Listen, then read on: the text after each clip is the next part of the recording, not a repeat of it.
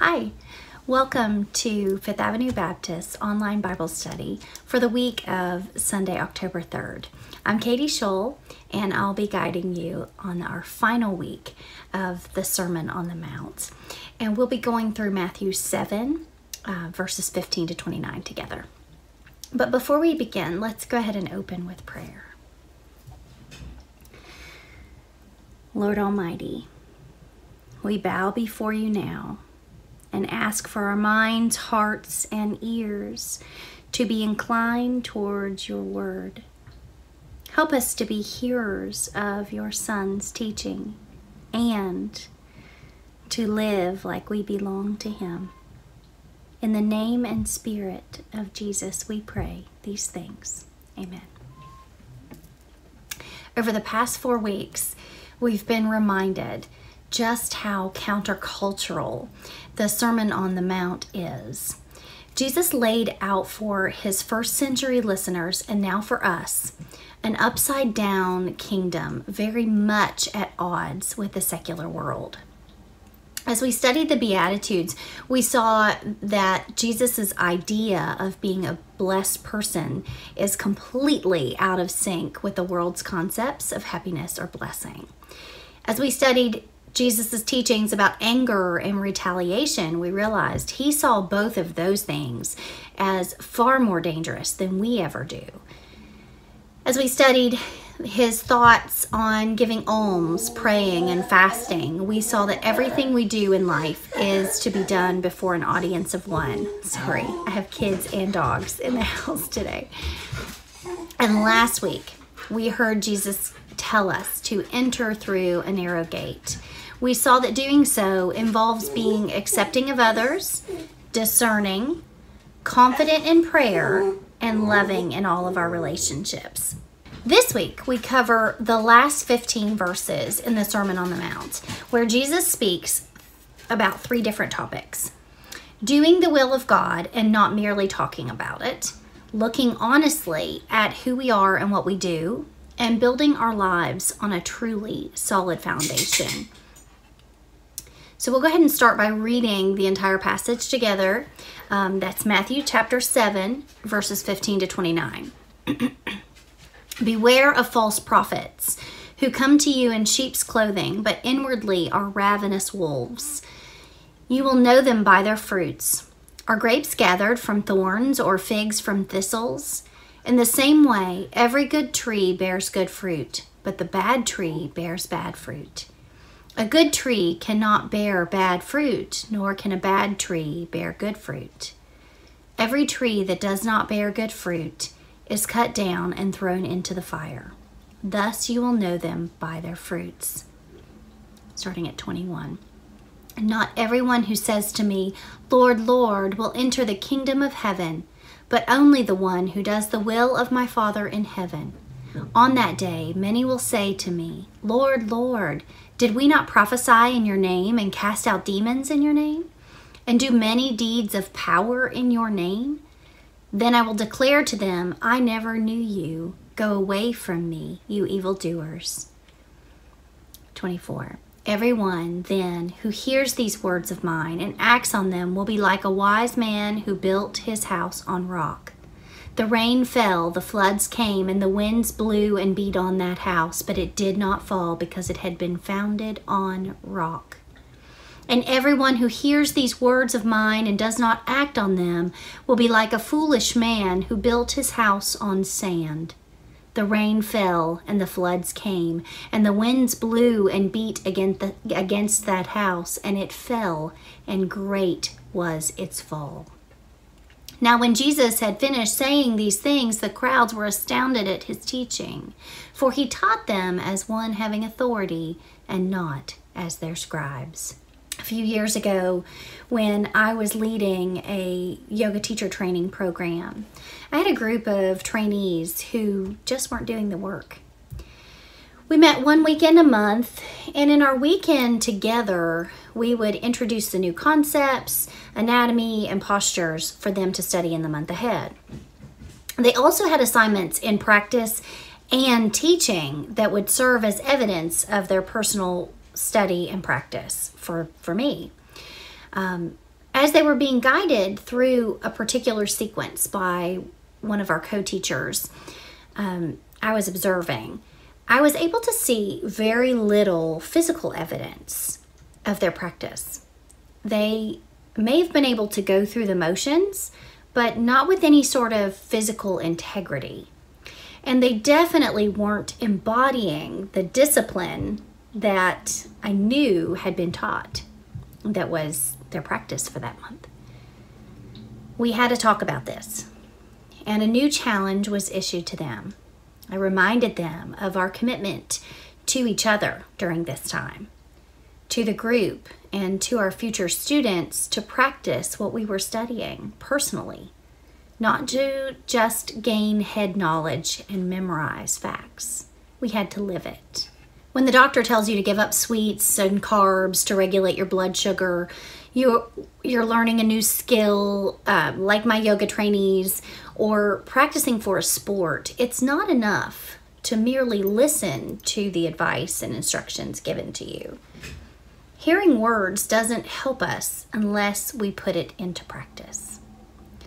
How could my yoga trainees expect to teach others to embody the different shapes, find internal and external alignment, or still the mind with their breath if they weren't practicing themselves?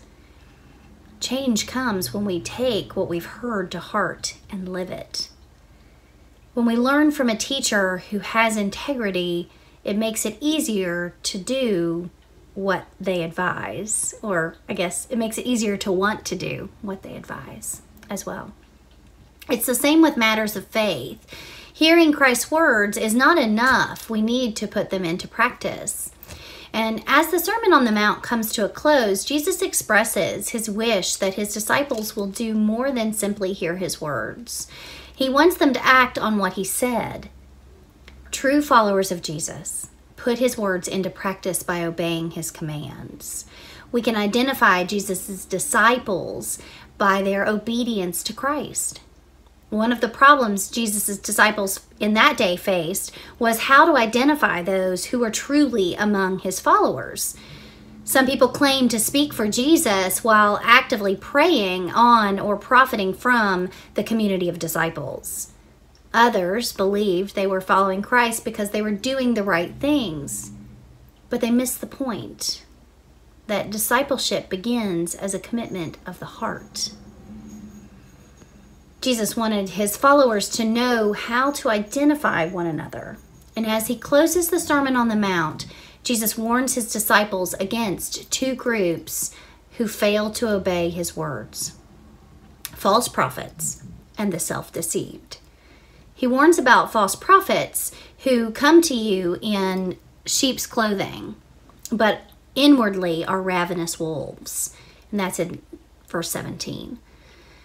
Both the Old and New Testament describe people who pretend to speak for God. The Old Testament records some prophets claimed to speak for God, but declared whatever message the kings or people in power at the time wanted to hear. New Testament letters indicate that churches contended with false teachers. Some said Christians had to follow the Jewish law in order to be saved.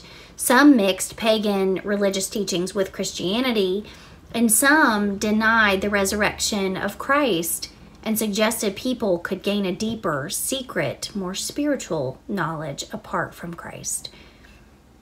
In verse 16, Jesus says we can know them by their fruits.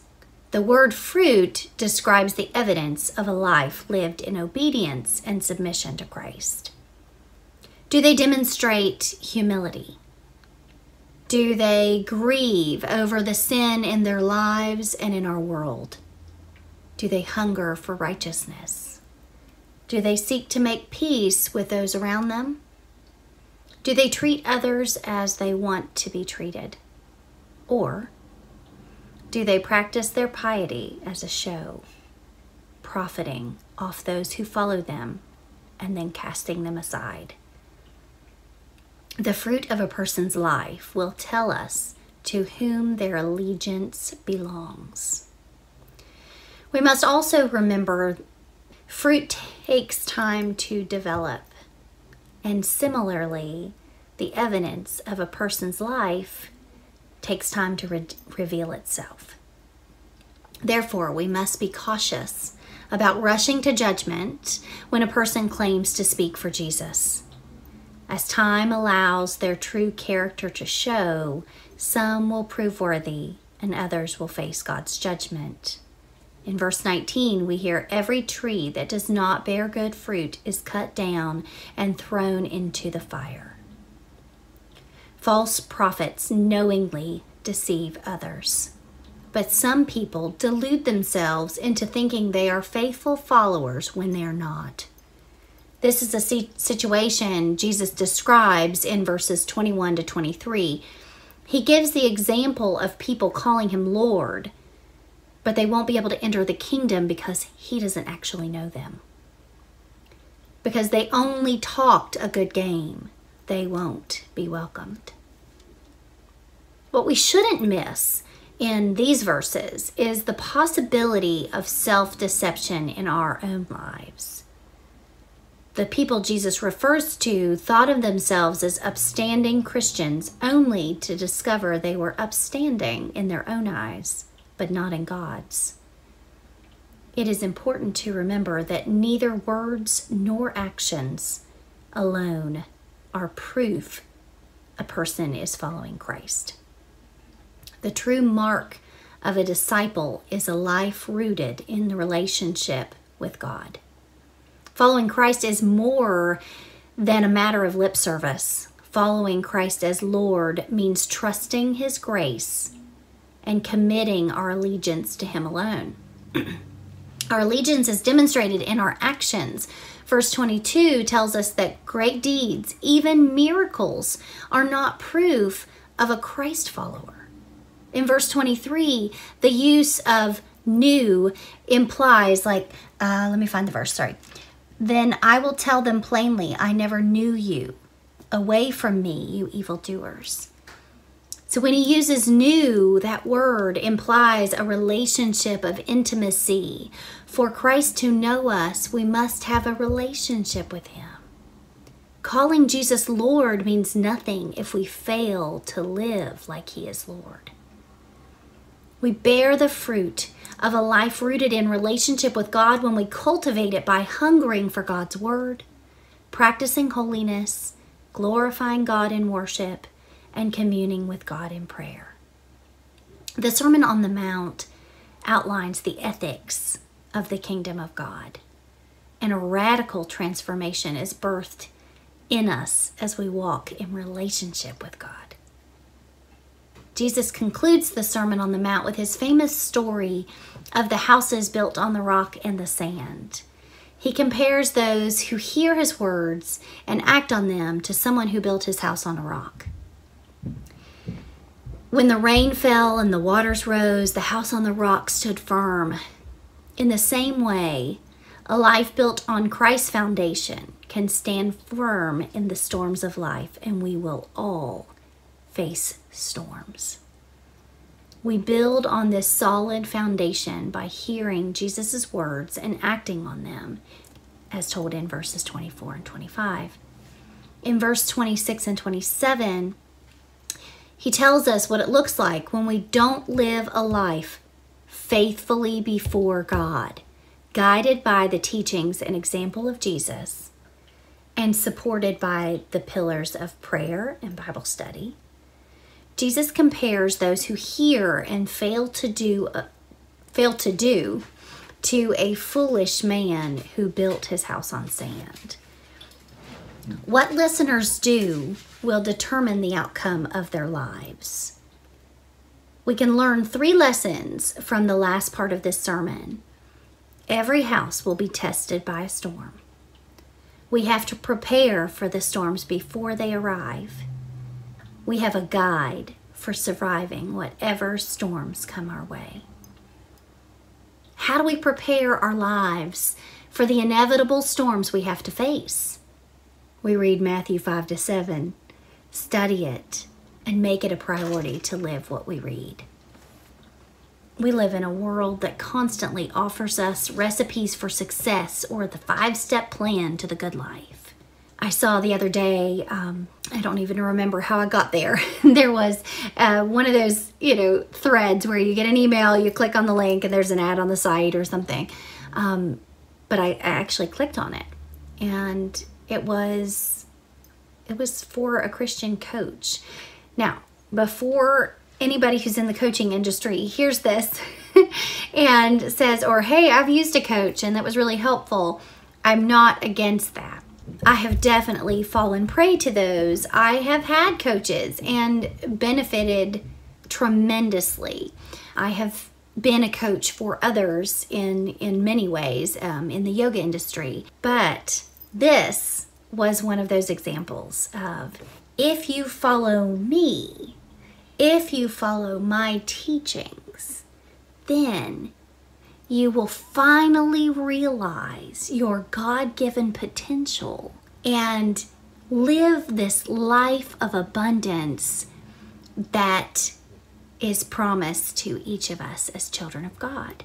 Now, if this person were only teaching scripture, I might be more inclined. However, I'm not sure that all of these people are solely out there to profit from Jesus' disciples, but some of them are. Some of them think that they hold the keys. They hold the answers. When all these plans, though, when I lay them out against the teachings found in the Sermon on the Mount, all of these plans that I've bought, that I've clicked on and read about, gone through the sales funnel, been on their mailing lists, all of these plans seem flimsy when compared to the Sermon on the Mount. Jesus has already given us a brilliant handbook for living that none of these false prophets can match, or modern plans can match. If we take it to heart and live its truths, we will be ready for whatever storms come. Matthew tells us when Jesus finished his sermon, the crowds were astonished at his teaching, for he taught them as one having authority and not as their scribes, in verses 28 and 29. Jesus' opponents turned the vibrant, rich, and life-affirming Jewish religion into a mass of archaic laws and boring legalistic traditions. Then Jesus came along speaking to the real issues that real people had to deal with daily. His words were exciting and relevant, and the common people were astounded. His words were not just for the teachers of the day. They were not just for the priests. They were for whoever listened, for everyone. As we've studied the Sermon on the Mount, I have felt the same way. I've been reminded how truthful and relevant this message is for our present day life. Much has changed over the centuries, but the basic hungers in the human heart have stayed the same. The hunger to experience God, the hunger to love and be loved, the hunger to experience joy, and to make a difference in the world. The Sermon on the Mount is timeless because it addresses these hungers. In the study of this passage, we can sense that Jesus understands the hurts and hungers of life far better than most of our modern teachers and experts. Thanks be to God. Let us pray. Thank you, God, for the timeless truths in the Sermon on the Mount. In light of our passage today, we pray that we will be honest in looking at our own lives so we may bring forth good fruit. In your Son's name we pray. Amen. Thank you, friends. Someone else will be with you next week, and I look forward to joining you and listening to the upcoming studies. If you have any questions, feel free to reach out or comment. I have really enjoyed the Sermon on the Mount and studying it in this way. It's probably the first time I've really looked at it in its entirety in this way and applied it to life. And man, I just want to plaster it everywhere so that I can constantly be reminded of the truths that it holds. Have a great week. Thank you.